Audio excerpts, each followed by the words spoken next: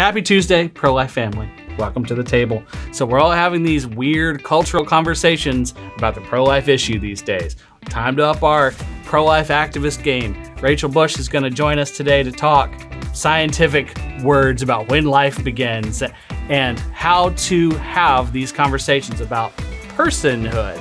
So grab your coffee. Let's get started.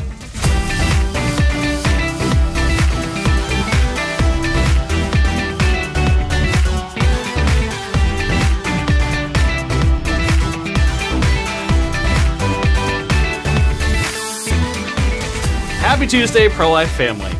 Welcome to the table. I got my coffee. You got your coffee? I'll pull up a chair. So, joined by Kim Schwartz, Media Communications Director, and Rachel Bush today, Woo! Who's Education Director, almost transitioning into the role. Almost. That's awesome. Yeah. Awesome to have you in from the North Texas DFW office, Thank hanging you. out with us because the fellows are here. They're doing training. They're getting smarter and more activist. Yeah. Up in their game. They are. They're hearing all kinds of awesome talks this week from pro-life experts, and they're getting ready to go back to their campuses in the fall to save lives. I've seen some cool, like, famous people walk down the hall, like pro-life famous people. Yeah. Yeah, it's pretty cool. I remember whenever I was a fellow, like that was my first kind of experience in becoming a pro-life expert. That's what, so our college students, we have a college scholarship program. They come to our office for training, kind of like what we do on this podcast. This is just like a little like entry level into what we do with these kids throughout the entire year, but especially during this week. And so I remember whenever I was first just like a baby in the pro-life movement, I was like 17 or whatever, and I go to the fellowship training, and I remember the question being pointed so directly about the heart of, you know, making the pro-life case is just asking, what are we aborting? And so you'll hear, we have these conversations all the time about like, your friend will say like, oh yeah, I can't believe all of the Supreme Court stuff. Like Roe v. Wade is great, and I support a woman's right to choose to do what she wants with her own body. And we have to ask, the right to choose what? Absolutely. What are we? So you're choosing an abortion. Say the word abortion. What are we aborting? And so we have to then ask the question, is the fetus, is the embryo, is the unborn child a human being who is alive? And Rachel's going to help us answer that question. Yes. Yep. Okay. I'm happy we can have this conversation. We talked last week about, you know, we're having these conversations. They're forefront of culture right now. So we wanted to discuss, we'll start with when life begins. And so we can talk about what are we aborting? Absolutely. Well, first of all, I think it's important to know that biology is very clear on this. At the moment of sperm-egg fusion, to get kind of sciencey, at the moment that the sperm meets the egg and conception or fertilization occurs, there is a brand new human being at that moment. That is the moment that human life begins. And biology is really clear on this. Open up a biology textbook, go to your local library, check one out, and the textbooks agree that something really special happens at fertilization. And that is that human life begins at that moment. Yeah, there was a study. I was looking at this recently to talk to my youth ministry kids about this because they're having these conversations at school. And there was a study in 2018 that said 95% of biologists agree that human life begins at fertilization. And so you might not be a Supreme Court justice, but all the biologists agree that human life begins at conception. And I watched a movie recently, too, with this great pro-life apologist named Stephanie Gray Connors. We have her at some of our events. And she said that outside of the question of abortion, there really is no question of when life begins. Everybody is pretty consistent and pretty in agreement with this. But because, like, abortion is this, like, uncomfortable topic, people will kind of muddy the facts. But let's say that there's a veterinarian who's trying to breed horses, or a horse breeder. I'm from a farm, so this is what happens quite a bit.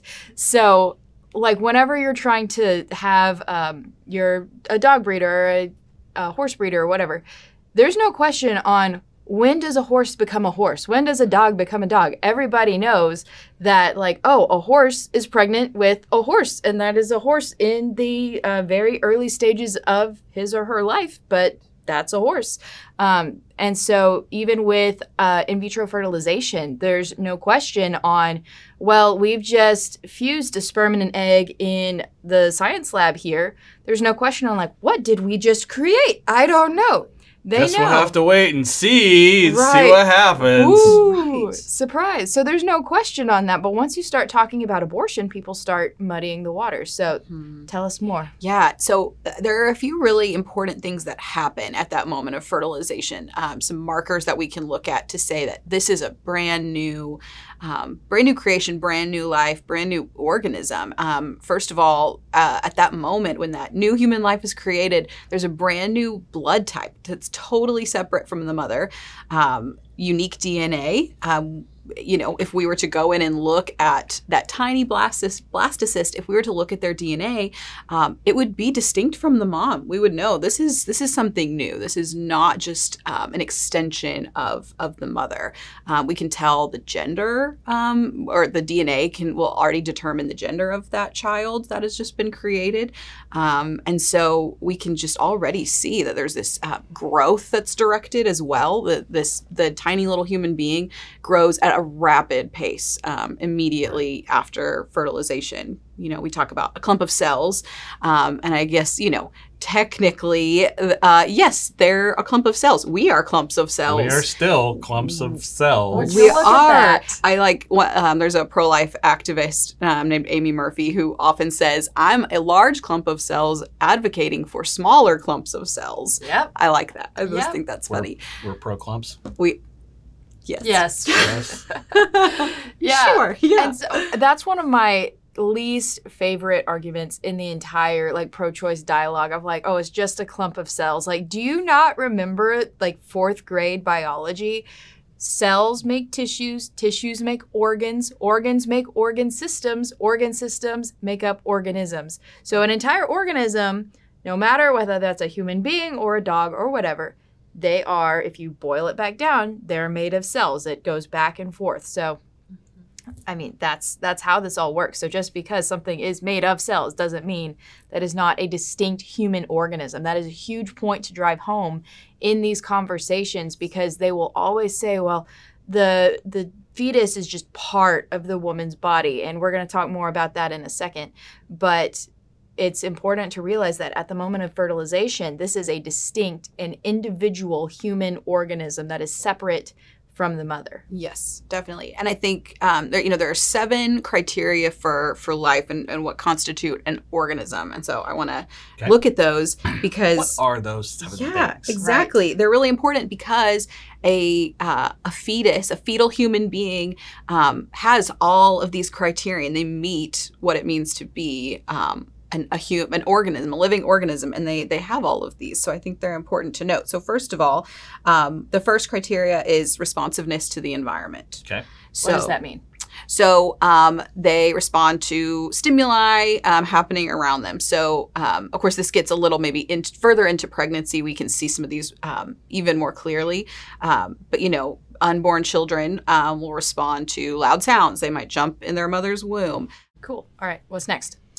Growth and change. So that criteria, check. Yeah, makes a lot of sense. Yep. The first level of development, if we think of, we talk about a fetus a lot, fetal human being, a newborn human being, but going back further, the blastocyst stage of development is one of the first. I think the zygotic stage of development happens right at fertilization, and then we move into the blastocyst stage very soon after that. This is the most rapid time of change and growth in a human being's life. When fertilization occurs, there's one cell, human being immediately, and then it divides into 2 cells and then 4 cells. And so there's rapid growth. Very obvious example. So check, we got it. All right, good one, good Human one. life. All right, number 3. Number 3, ability to reproduce. So might not be as obvious, but a child in the womb, and this happens maybe a little further into development, but a female child will develop all the eggs that she will ever have in her life while she's in the womb. All reproductive organs develop while in the womb. And so while they may not be matured yet, they are developing those. And so check. I think too, with the like reproduction one, and even some of these, you'll see that they will mature over time, like what we talked about. So with reproduction, like newborn children are not capable of reproducing, but that doesn't mean that they're not alive. It's very clear. So the blueprint from the moment of fertilization is there to be able to reproduce. It just has to mature. Every species has an age of reaching that point. So it's absolutely. just differing times. Yes. All right, let's go. Sure. Number 4. Okay, number 4, have a metabolism and breathe. Okay. So The preborn child cannot breathe, so it must the human being must not be a human being, right? Yes. Right? I guess so. No, not false. true. The lungs of a new human being in the womb start to develop very early on. And again, like we just mentioned, maturity, of course, doesn't happen until near birth. That's why sometimes premature babies they're born prematurely have to stay in the NICU for some time because their lungs aren't totally strong enough to support themselves outside of the hospital. But they do have that blueprint and their lungs do start to develop. And also, while a preborn child isn't maybe eating, solid food. Babies don't do that either. But they're maybe not eating or nursing. They are still receiving nutrients from the mother's body through the placenta, and so they have to metabolize and also just kind of keep the preborn child's body functioning and growing and safe in its environment. So the preborn child is digesting and is respirating, but it's not how we normally think of like, I'm going to take a bite of a hamburger and I'm going to like breathe. Exactly. So they're still doing that through the mother, and that's how it's supposed to be. That is what every human being goes through in that stage of development. It's not a defect. Exactly. It's a normal state of development. That's just how things develop, exactly as you said, Kim. Totally Take true. that. Number 5 is to maintain homeostasis. Kim, can you help us talk a little bit about that? Sorry, I'm no biologist. It's all good. I'm good. It's all good. Well, I'm not a biologist, but homeostasis is basically maintaining kind of like an equilibrium throughout the body. So like if I'm running a fever, my body's going to try to cool me down. So that kind of thing. So just maintaining a normal level of like internal existence, I guess, is how I want to phrase that. Yeah. The simplest distilling, yes. There you go. Yes. Great. Thanks for that. Yeah, number 6 is, this one's very hard to understand, being made of cells. What? We just talked about this. So you have to be a clump of cells in order to be a human being, actually. That is a requirement. To be alive, you must be a clump of cells. Isn't Boom. that? Yeah, take that. Yeah, okay.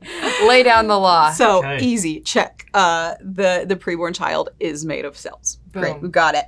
And then lastly, the ability to pass traits onto offspring. And we kind of talked about this as the ability to reproduce, but I just think it's fascinating that especially, female children in the womb develop all of the eggs that they will ever have. And so they're already producing those gametes that will pass on their traits to their offspring one day while they're in the womb. It's like inception, it's kind of reproduction inception. It's almost like this was all on purpose. Whoa. What? Designed intelligently, perhaps. Wow. All right, so read those all again for the people at home just to make Quick sure. summary. Great. The preborn child has all 7 characteristics, criteria for life. Yes. Number 1, responsiveness to the environment. Number 2, growth and change. Number 3, the ability to reproduce. Number 4, have a metabolism and breathe. Number 5, maintain homeostasis. Number 6, being made of cells. And number 7, passing traits onto offspring. Okay. So we've clearly established that the preborn child is alive. And time out real quick. I want to make sure that people know, you'll hear the terms thrown around of like fetus or embryo or preborn child, whatever that being is in the womb. I don't think we need to shy away from the scientific terms of embryo or fetus. And guess what else?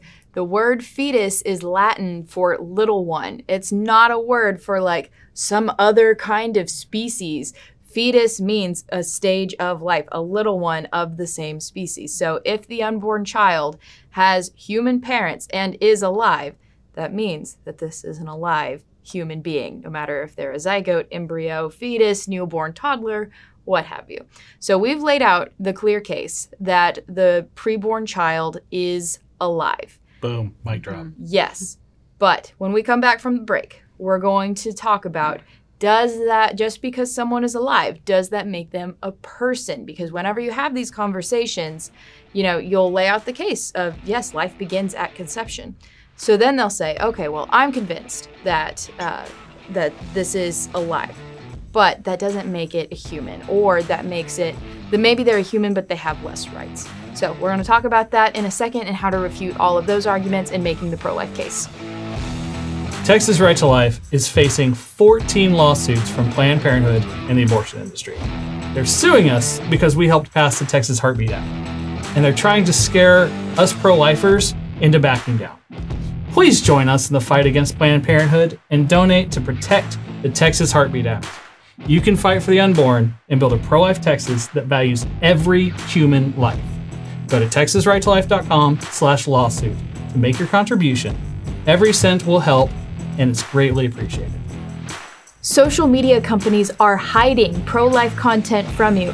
Fight back against big tech. Text pro-life to 40237 for direct access to the best pro-life news. Since 2019, our web traffic has been down 90% because of big tech censorship. Stay ahead of the censors. When you text pro-life to 40237, you're in control, not some algorithm telling you what you can and cannot see.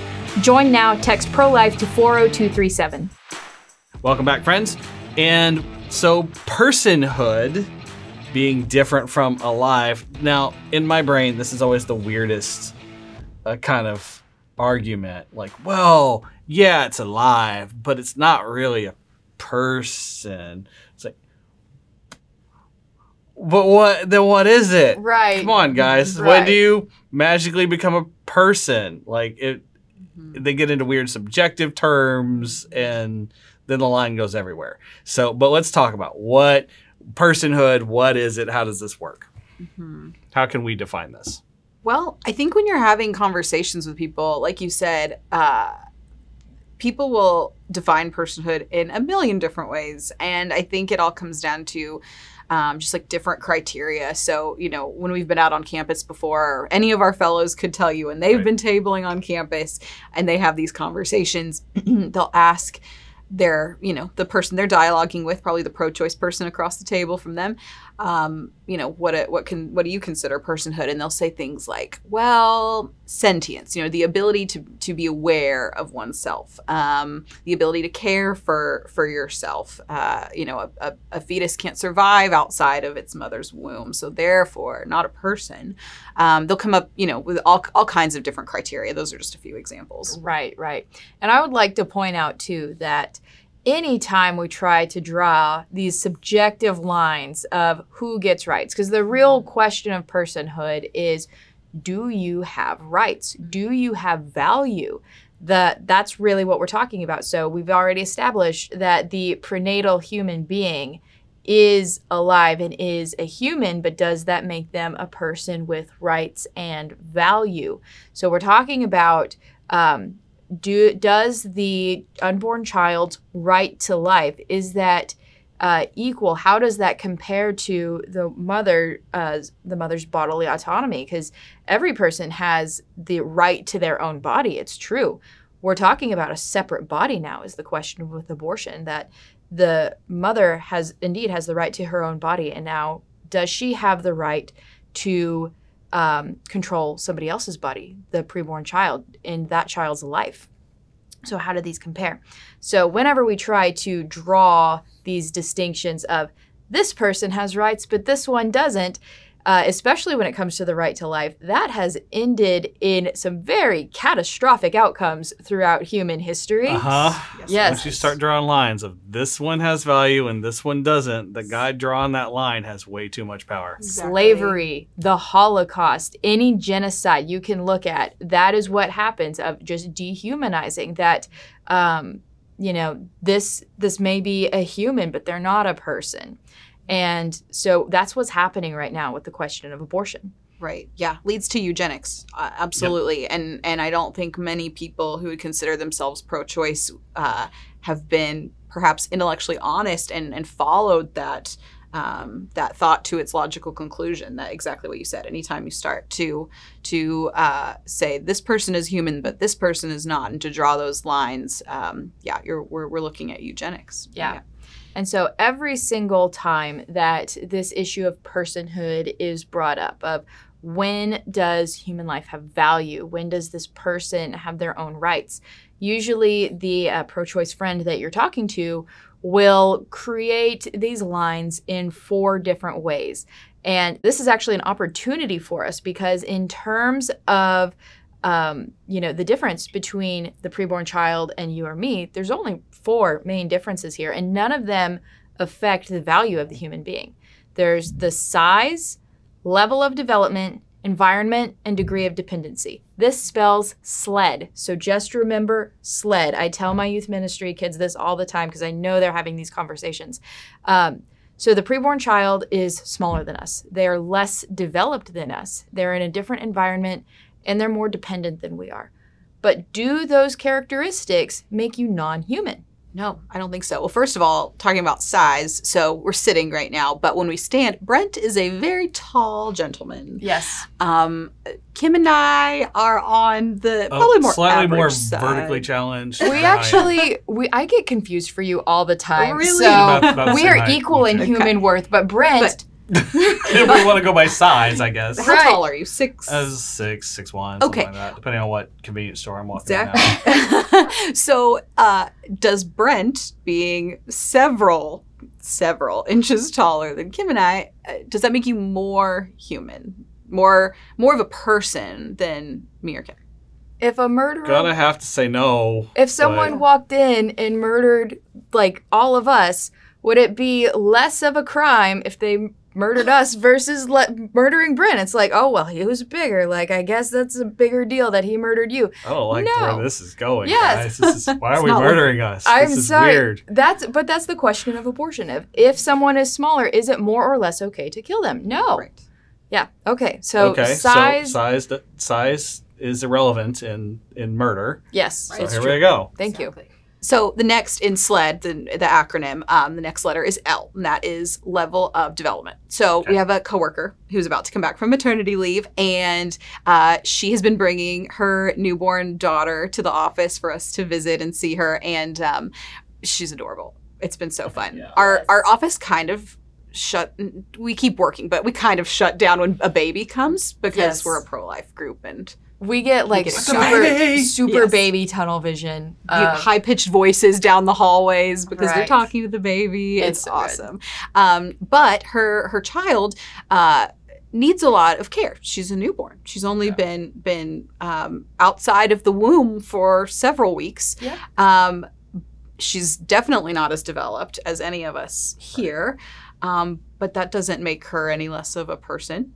Does it? No, exactly. And I would like to point out too that people who make this argument of if you're less developed, and this argument can kind of take different shapes. They might not just say, oh, they're less developed. It might be something specific. Well, they don't have brain waves yet. And I would like to point out actually that the preborn child has brain waves very early in, about 6 weeks, right? Right. Yeah. So anyways, they'll say, oh, the preborn child can't think, or they're not self-aware. They'll list some kind of marker for how developed you are. All of this just falls under the umbrella of development. So you can use this at any point. So just because you're less developed doesn't make you less human. I'd like to point out too that the human brain doesn't finish developing until well into your 20s. Yes. So with that said, a lot of these college kids making these little Instagram arguments, because like young people aren't on Facebook, not as much anymore. TikTok, so yes, so those angry tweets are coming from people who are not completely developed. Yes. All of these arguments are coming from people who are less developed than perhaps any of us. So does that make it okay? Weirdly, again, I'm the most developed one in the room. Wow. And that's Brent, that's just by your being privilege. the token old guy in the room. It's okay, Brent. It's That's- okay. So level of development does not change your human worth. And this really just this mostly comes in the form of people like doing some kind of bulleted list of characteristics they think that make you human, like sentience or self-awareness. And those are characteristics of development, but they're not a crux of, are you a human, are you not? Are you a person with rights, or are you not? Because then we get into the sliding scale of, does that mean someone who is less developed has less rights? Is it more okay to kill a toddler than a teenager? No. Yeah, absolutely. Yeah. And I think y'all talked about Peter Singer on the podcast before. He's a couple times. Yeah, out of Princeton, a philosopher, and he argues he at least is intellectually honest and consistent in that he says no, because a 2-year-old is not as developed, you should be able to kill them. Yeah. And so I think even your next door neighbor who's pro-choice and wants to have these conversations with you, hopefully they could see just how asinine that argument would be. You would think so, but there are states trying to push such laws that perinatal, which is kind of undefined when it ends, could be 30 days old, could be pushed into 2 years. They want to push perinatal abortion. California. Yeah, sounds absolutely insane, but there are people who are on that end of the spectrum in their belief. And yeah, they're wrong, but they exist. Right. And that is the logical conclusion, though. We've talked about this of, if you believe that a preborn child has less rights because they're less developed, and there's certain markers of they have to be self-aware or whatever you want to say on that, you have to draw that to its logical end of, if a newborn or a toddler or maybe somebody who's a patient in a hospital, they're in a coma, is it okay to deprive that person of their right to life? No. Or what if they're just special needs and they're just not functioning quite on the level we consider to be normal, whatever normal is. Right. Like, that's a problem. That's where you start getting into terrible, terrible things that people have done in history. Every time we get in these slippery intellectual slopes. But you know what's good for slippery intellectual slopes? I don't know. S.L.E.Ds. Hey! Okay. So, remember S.L.E.D. Oh my gosh. Brent. How do we go up from there, Brent? I don't know. Okay, let's go to environment. How about environment? Okay. Environment. E. Okay, well, obviously, the preborn child, resides in his or her mother's womb. It is not, he or she is not here in the outside world with us. And for some reason, that seems to be a place that criteria for being, living in a different environment. Some people think that is a reason we should be able to kill them, which I think is outrageous because, I live in Dallas. I work out of our North Texas office for Texas Right to Life. You guys live here in Houston, work in our Houston headquarters. Does my worth differ from your worth? You're not less of a coworker. I mean, Houston and Dallas have some hard feelings sometimes, but I have don't little think meme that you're wars. less human or less of a person because you live in Dallas. Right. The thing I think that environment is the weakest argument of these, and I hope our pro-choice friends will agree, but you still hear this so often of, well, obviously the fetus is part of the woman's body because they're in the woman's body.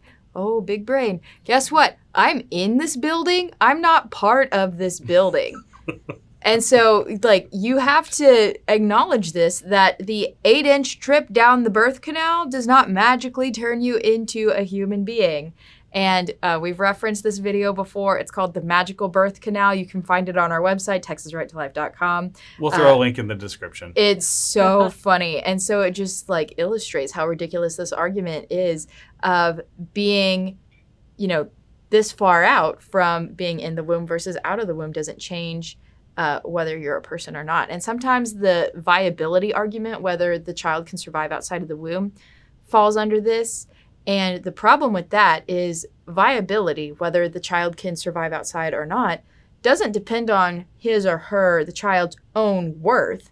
That depends on what kind of technology we have available to care for that child. Right. So their value is determined externally, not intrinsically. And I think that's one of the biggest flaws of that argument, because if we're talking about human worth, it must be intrinsic.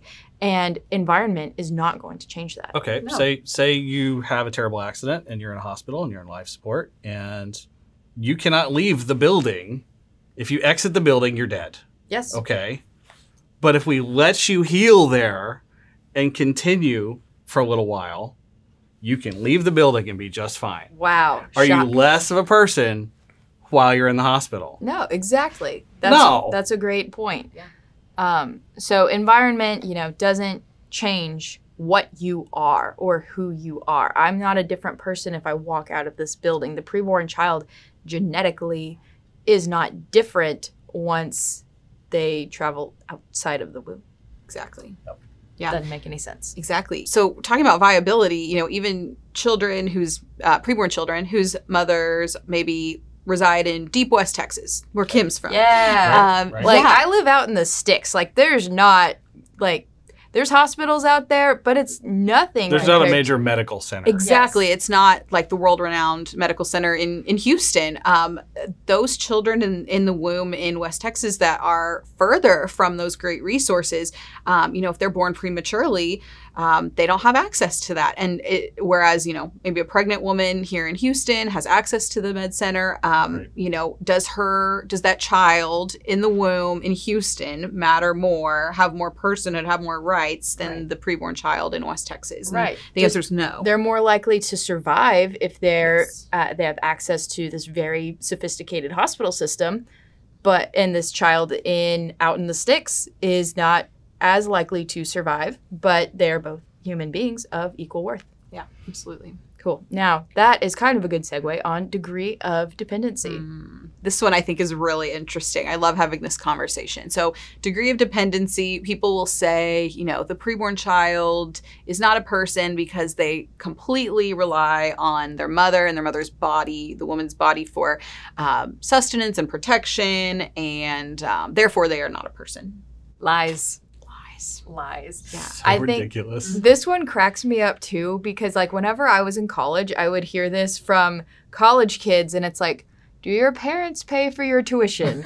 Are they helping you in any way? Are you Are in... they still paying all of your bills? Right. It sounds like you're a little bit dependent. Does that make you not a person? Yeah. No, just because you're dependent on another, and I would argue that the entire human family is dependent on other people, and that's how it's supposed to be. We're supposed to live in community and rely on other people. You're not supposed to do everything yourself. But physically, yes, the preborn child is dependent on the mother for everything. And guess what else? Have you ever had a newborn? Right. Exactly. We were talking about our coworker who's been on maternity leave. Her daughter is very dependent on her. Shock. Even what 8 Shock, weeks? I say. I know. Even 8 weeks later, if we were to leave her here in the office one day, this baby, she comes to visit, and we just decide to leave her here. She can take care of herself until tomorrow morning when we get back. No, that would be ridiculous. That's called abandonment and Yes. neglect. And guess what? You're going to get arrested and you're going to go to jail if you do that. Right. So same kind of thing. If you, and the parent has a different role too in this. Like, if the parent has a responsibility, the parent has a covenant with this child to make sure that they're giving everything that this very dependent child needs.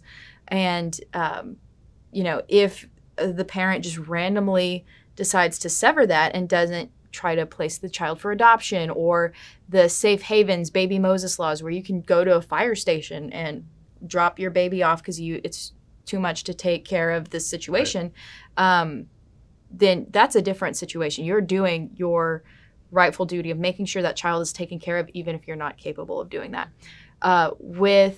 But different situation, if, like what you're talking about, if you just leave a child, and a parent just leaves a child and does nothing to provide what that child needs, you're going to get arrested with abandonment and neglect. And that rightfully you should, because that relationship is so important.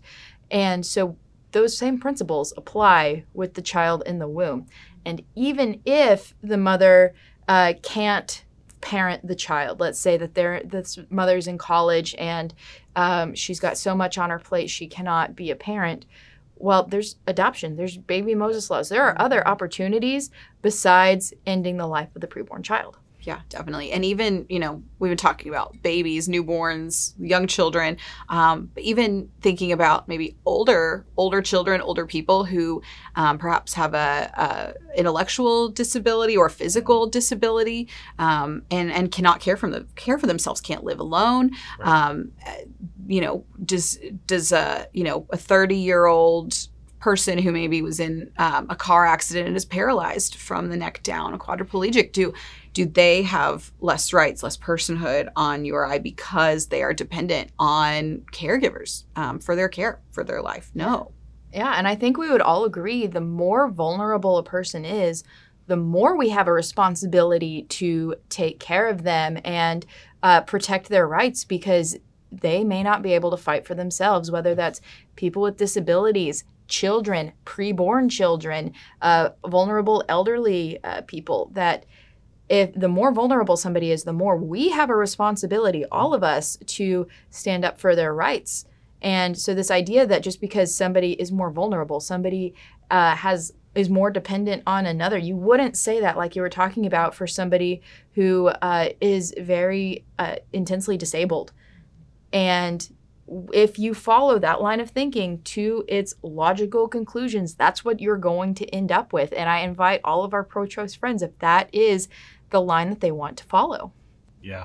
Kim, would you say you're dependent on farmers? I am. I would say all of us are very, very dependent on farmers. How dare you need food from somebody else? I'm sorry. I'll try to do better and not need food or water or clothing or shelter. Exactly. It's like we're dependent on our jobs. We're dependent right. on farmers. Did you build your own house? Did you sew your own clothes? Did you grow your own food? Sounds like you're awfully dependent. Right. I don't know. Even since the pandemic has started several years ago, and we've seen staffing shortages at various restaurants, retail establishments, kind of across the board, right? That can frustrate consumers. And again, say we're dependent on people in the service industry, people, who provide various goods for us. And yeah, it's important. So, and I think you said something earlier too about we're all dependent on someone in some way. Yep. Humans are inherently relational. That's kind of a reflection of the Trinity as well. The Trinity, they all share love between each other. God the Father, God the Son, God the Holy Spirit, and they're relational. And that's one way that humans are, just one of the ways the humans are made in the image of God, is that we also are relational. And I love what you said about the vulnerable deserve more protection. And that's just a way that we show that relationality between human beings, is by caring for the most vulnerable in our society. Yeah. And that's how it's supposed to be. We are created for community. We are created to love one another. And that's, again, like I said, I think last week on the podcast, that the pro-life question is not either or. It's always both and. Whenever we lift each other up in all segments of life, whether it's these conversations that we're having with our neighbors or the actual real issue of abortion, of does this child have a right to life and what can I do to protect him or her, that whenever we strive to lift each other up in that way, the entire society is moving in the positive direction. We are all lifted up when we do that. And so that's why it's important to have these conversations. That's why it's important to be involved in the pro-life movement and work toward that goal, because it affects us all. It affects everyone. Mm-hmm. Yep. Yeah. Good chat, guys. Yeah, absolutely. So again, that acronym, S.L.E.D. Yes. Size, level of development, environment, degree of dependency. Oh, wait. I wanted to add a thing. I'm sorry. Okay. Time out. So degree, you thought we were done. You thought, okay. You might ask, why is it degree of dependency, not just dependency? Well, it's because we pointed out everyone is dependent on another. It just varies in degree. So the preborn child is likely the most dependent segment of our society. Right. But we never grow out of being dependent. We are all dependent on other people. And so that's why it's called degree of dependency. Okay, so repeat that again. Yes, exactly, Kim. S.L.E.D. S is for size, L is for level of development, E is for environment, D is for degree of dependency. There we go. Okay, now we're done. Cool. Okay. Well, okay, that's it for this week, right? Great chat, guys. Hopefully we all learned something useful. And now we can take that, share that with our friends and family, you know, change some hearts and minds and save some lives. Have a great week. We'll see you next